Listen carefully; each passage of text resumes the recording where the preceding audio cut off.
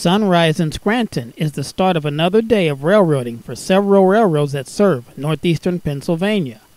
Over in town, the Class 1 Norfolk Southern is making its then daily sprint south from Binghamton, New York to Enola, Pennsylvania on the mixed manifest freight train, the indelible 11Z.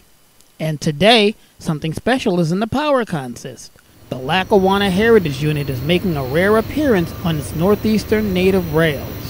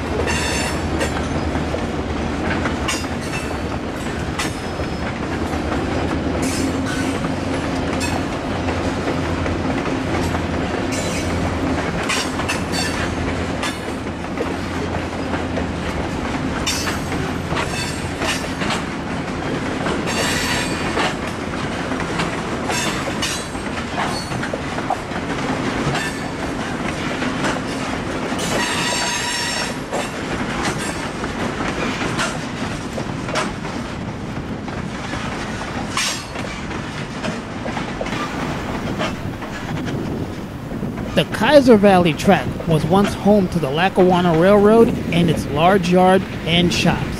Today, it's home to the Reading and Northern and several of its customers.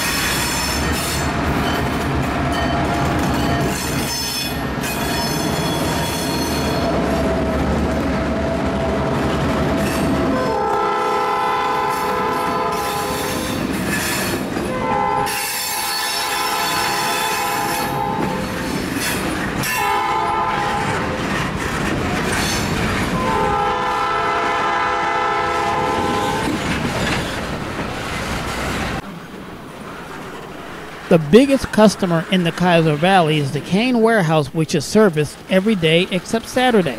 It can receive up to a dozen or more insulated and cryogenic boxcars such as the BX-166 that we talked about in Box Stars Part 1. The Kane boxcars are cut away to be spotted later in the day, and while Conductor Sam hops on board, I can take a minute to tell you about today's workload.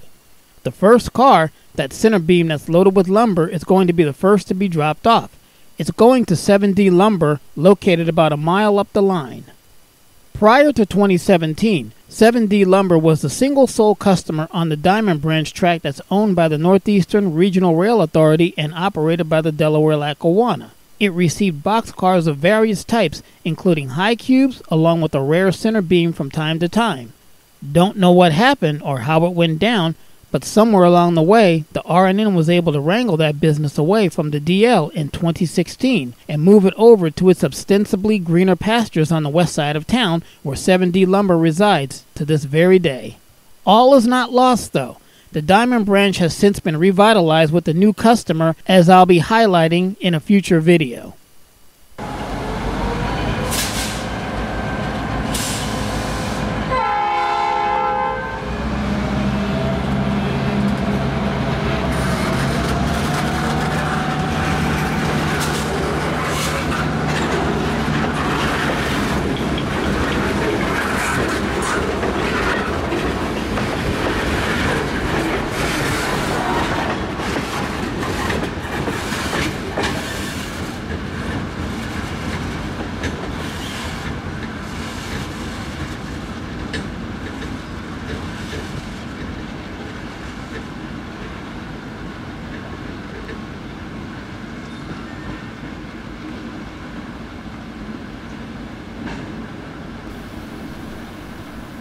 Once the center beam has been dropped, the train will go a little further north to the Scranton runaround track, run around the boxcars, head back this way and about another 1 mile behind us and spot them at the day's second customer. Now at that customer, note that third boxcar behind the locomotives. That's the empty that was picked up at 7D Wholesale when the center beam was set out.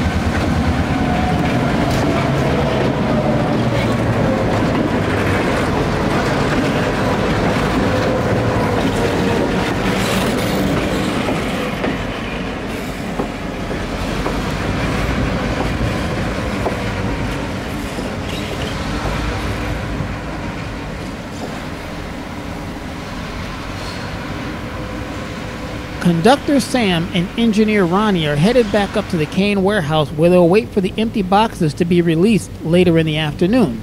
Once cleared to do so, the empties will be pulled out and the loads put in, much like you saw with the first two customers. Once the Kane warehouse has been served, the crew will go north again to the Scranton runaround and, just like the first time, run around the empties to bring back home to Pittston Yard.